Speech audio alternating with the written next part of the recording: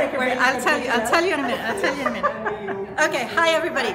Today day 8, no, what are we? Day 9 of the 30 Days Smile Challenge. Now, I know some of you are disappointed because yesterday's Smile Challenge didn't go through because I had an audio, not a video, so I'm back to video.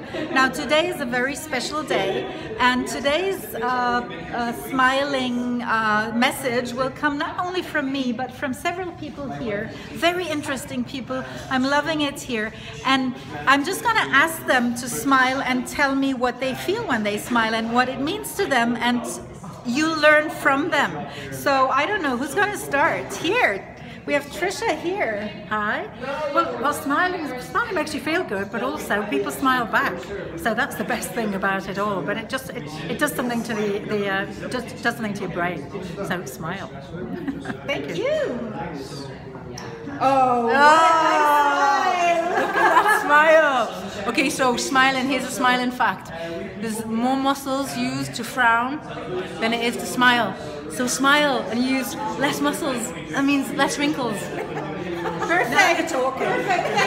Thank you. Who else? Hi!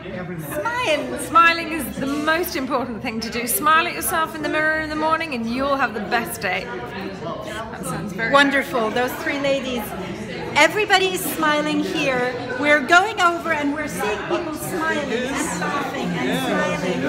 Can I use you for my 30-day smile challenge? This is going on YouTube and on Facebook. Is that okay with you? Yes. I have a 30-day smile challenge. Tell the people why it's important to smile. It's important to smile because it just is.